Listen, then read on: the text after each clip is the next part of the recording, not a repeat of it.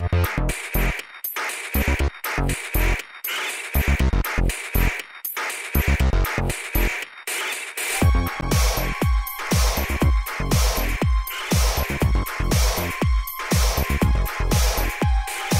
you're watching GearWire.com. I'm Owen O'Malley. I'm here with Ian Williams from Battles. How's it going, man? Hi. So I want to talk about your stage setup and all the gear that you've surrounded yourself with on stage. Right now I'm playing through an RME Fireface 800, and I'm also playing through an Apogee Duet, which means I have two computers on stage. Yeah, I noticed that. Yeah. So what are the split duties between those two? I'm doing looping on the on an Ableton laptop, and I'm doing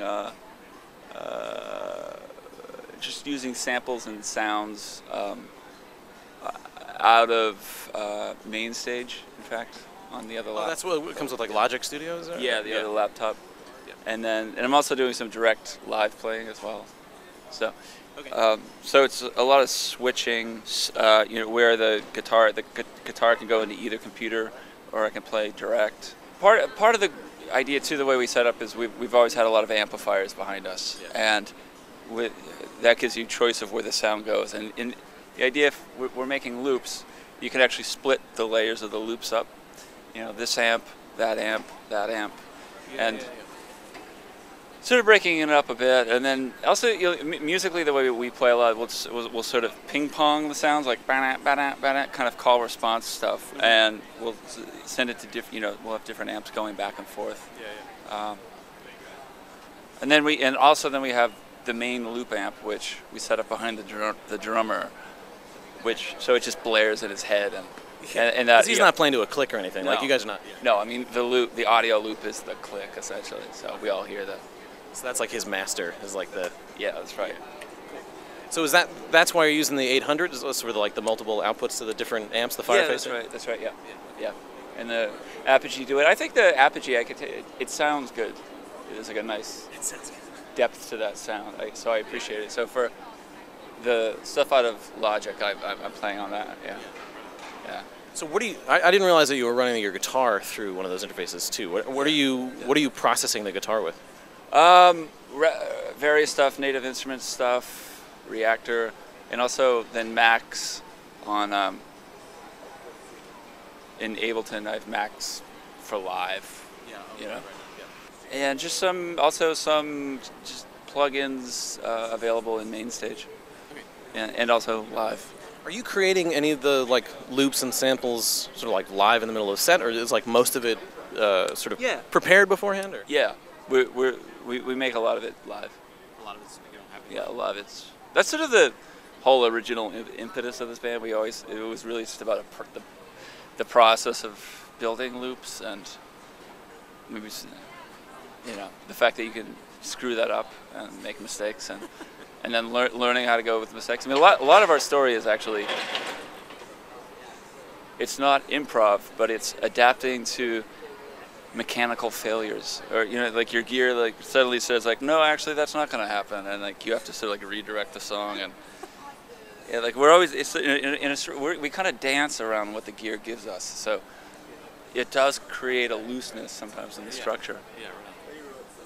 So you were mentioning before that sometimes when you have a lot of that gear, it doesn't cooperate with you. Was there a recent gig where that was kind of disastrous? Well, yeah, there's the feeling of safety with all this technology comes when you play every day on tour, and you kind of start to rely.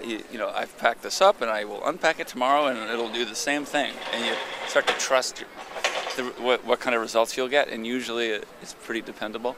But sometimes if you book a tour in a way that you have to fly to the next show instead of drive with all your gear, and then you have to rent brand new gear, and you couple that with doing a festival where there's a 20-minute changeover on the stage, and so therefore your changeover, and you don't get a sound check because it's a festival, so it's the first time you're setting up with supposedly the same gear, but things never really do what you think they're supposed to do until you tweak it and make sure, and it was actually a disaster. We played for about 30 seconds, and everything just went. I actually think, I think it was a spike. Apparently on the soundboard, every channel went into red, like, and that I think the only solace I got out of that was that Aphex Twin played after us, and the same thing happened to him. Oh, okay. So I actually don't think it was our fault. It was like one of those things, like, we didn't know what was going on. Like, we were standing there for 20 minutes, like, during our set time, you know, yeah, right. in front of a big crowd, like, screaming, like, you know. Like, how did that get rectified? Did you? Not really. No, we finally sort of played a song, and it was pretty crappy because we were so rattled at that point. Oh, no. Yeah, it was terrible. But anyway, yeah, that's the dance you do. It's a dangerous dance when you start to play with more gear than Yeah, right. I don't want to say more gear than you need. Because it's important with gear, I think, to only adopt gear that you need, that you think, I could really use something that will help me do this thing that I want to do. Like if you're going to put a gong behind the drums, you got to hit the gong. Yeah, you should only put a gong there if you think, I really need a gong here, right. rather than just that crash. Right.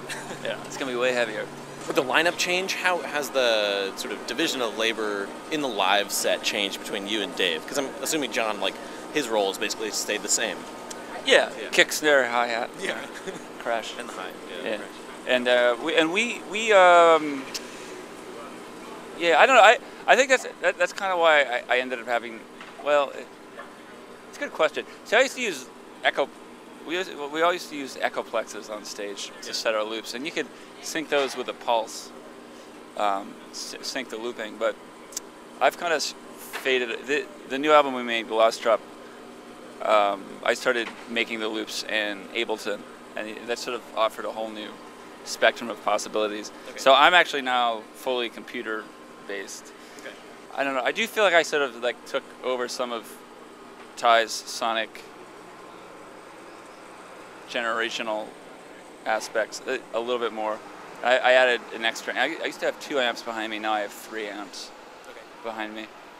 Do you think that, like, you know, being based in Ableton enables you to sort of take over more roles, or? Yeah, I think you can theoretically do more. Yeah. Yeah, you can.